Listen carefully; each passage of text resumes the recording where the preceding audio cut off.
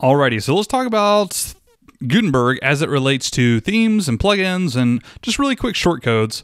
Eventually, not right now, Gutenberg isn't even released at the time of this video, but even when it is released, not all WordPress plugins, whatever you use, are going to immediately adapt. They'll probably be updating and releasing, hopefully as soon as possible, if not already by the time you're watching this, but the general idea that WordPress is taking is to have whatever you would throw in a blog post, whether that's a shortcode from a different plugin, like I'm about to show you in ConvertKit, or I don't know what plugins you use, but anything you would normally insert into a WordPress post, okay? All plugins are just going to work, by the way. They're not going to stop working with Gutenberg. They're going to continue to work, but anything that would you would specifically add JavaScript or shortcodes or custom HTML or anything like that into your actual post, into the actual WordPress editor right here, they're going to be going as blocks. Probably. Most developers are going to be changing their functionality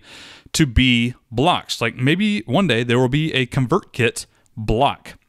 So I want to add like a ConvertKit form. I will say, you can opt into my newsletter right here.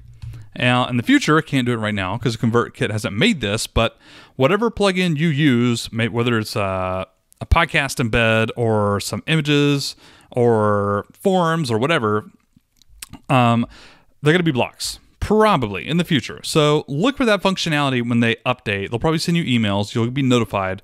But one day, there might be a ConvertKit block. So I would search and just enter in my ConvertKit block. It would allow me to choose the form I wanted to display or whatever. Right now, it's not there yet, but that's the way plugins are going.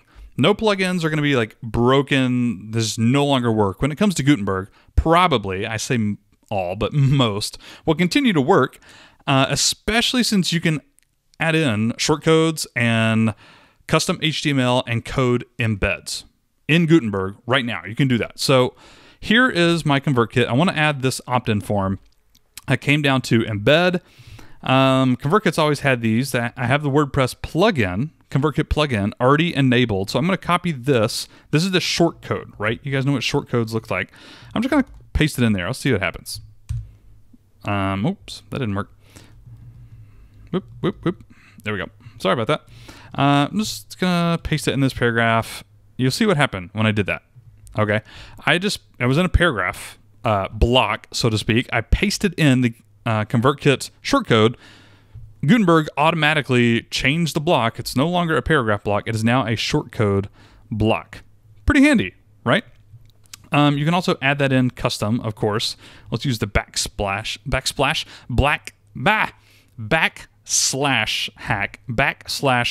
shortcode. There it is right there. Click that. And now I can actually paste it in just like I did earlier, right?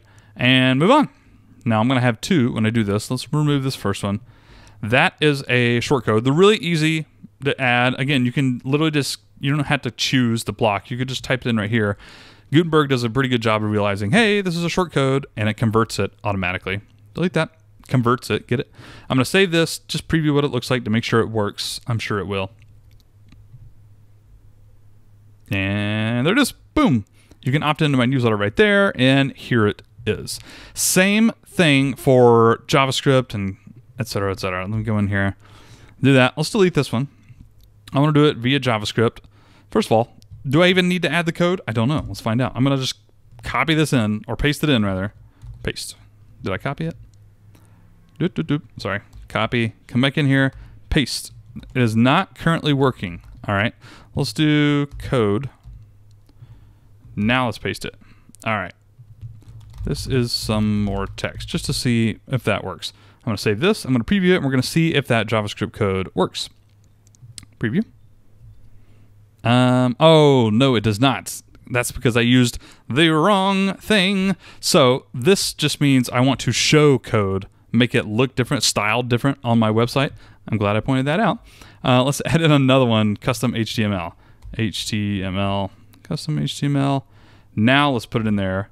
I'm going to type that in, save it, and let's see if it pops up now. Boom, shaka, laka. There it is.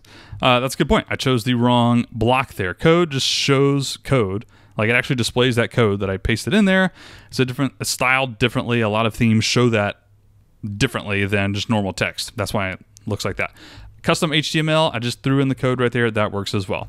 So the short answer of really what I want to say is most plugins in the future will probably, this is what WordPress wants to happen, by the way. Most plugins are going to have their own blocks, kind of like widgets. You can just add in a, I don't know, Libsyn podcasting block and then embed a Libsyn podcast episode or something like that. Or what else? I don't even know.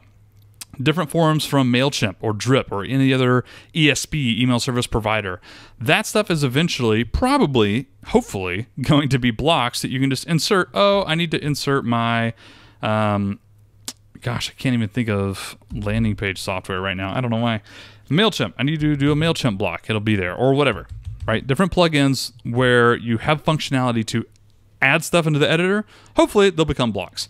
For now, you can just literally paste in JavaScript code embeds or stuff like that under HTML. And for anything with shortcodes, you can just copy and paste this in. Gutenberg does a great job of figuring out, hey, this is a shortcode, and it will convert whatever block you're in, or assuming you're in a blank paragraph block like this, right? Oh, I didn't copy it. Whoop. Copy, come back over, paste, and it converted it to a shortcode block. That's it. Moving on to my recommendations in the next video.